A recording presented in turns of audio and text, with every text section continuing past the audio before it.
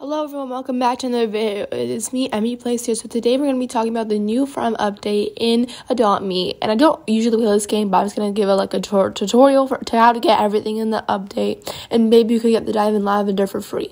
Okay, so first they actually changed around some things in the map. And the potion shop is right here where the supermarket was. And there's a bank where the supermarket was. But if you still need to go to the supermarket, go inside the farm shop. And then you'll see the supermarket stuff is still there.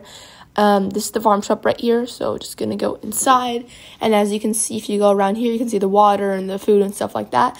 And right here, there's all this bee stuff, so or ladybug stuff. So if you go over here, you can buy the Diamond Lavender. You can see the board right there, and so if you buy one of these Diamond Lavenders, it has like 199 Robux. But if you buy one of them and you go up to one of the bees that are flying around, you might be able to get the bee will be yours, if I'm correct. So yeah, that's how you get that. But if you do want to get it for free without having any Robux, then you should probably go join giveaways. I might have a giveaway on it, so join my Discord server, but I'm not sure. So you just need to get to giveaways, and they might give it away. Okay, so that's how you get everything. There's nothing else that has been changed or added. The Lunar New Year update is still there. But yeah, be sure to join my Discord server for giveaways, and I'll see everyone in another video. Peace out.